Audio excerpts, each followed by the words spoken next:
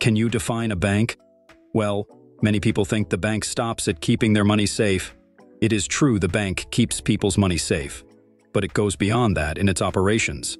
In this video, the money and business entrepreneur will share with you everything you need to know about banks and how they do operate.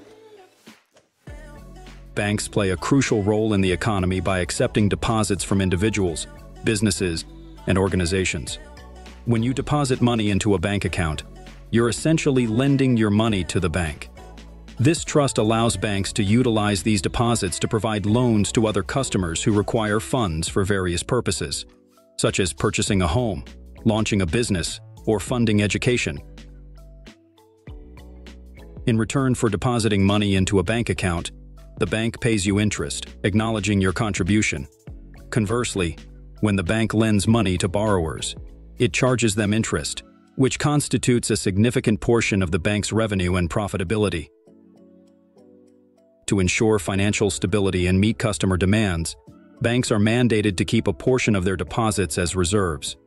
These reserves act as a safety net, ensuring that banks have sufficient cash on hand to fulfill withdrawal requests from customers and maintain stability in the financial system.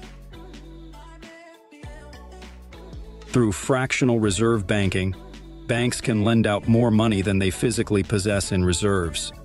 For instance, if a bank has $100 in deposits and a reserve requirement of 10%, it can lend out $90 while retaining $10 as reserves. This system allows banks to stimulate economic activity by facilitating lending and investment. When banks issue loans, they effectively create new money in the economy. This is because the money borrowed by the borrower is deposited into their account, making it available for someone else to borrow or spend. Thus, banks play a pivotal role in expanding the money supply and driving economic growth. Modern banking transactions primarily occur electronically, through online banking platforms, ATMs, or debit or credit cards. These electronic transactions provide customers with convenient access to their accounts, enabling them to make payments or transfers seamlessly. Banks operate within a framework of safety and regulations imposed by government agencies to ensure their sound operation and fair practices. These regulations encompass requirements for capital reserves, restrictions on risky activities, and measures to protect consumers' interests.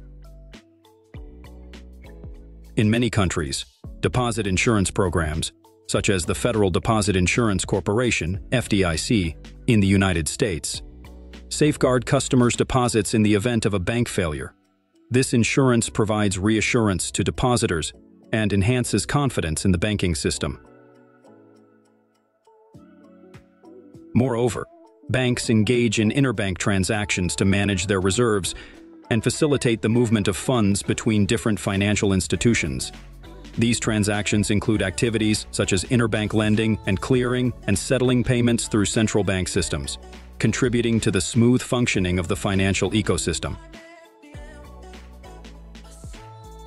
So that's some of the basic information you need to know about banking, and we hope it has given you some new perspective concerning the bank and banking at large. So anytime you deposit your money in the bank, never forget that you are actually lending them. Isn't that interesting? Like the video and leave your comment in case you have any.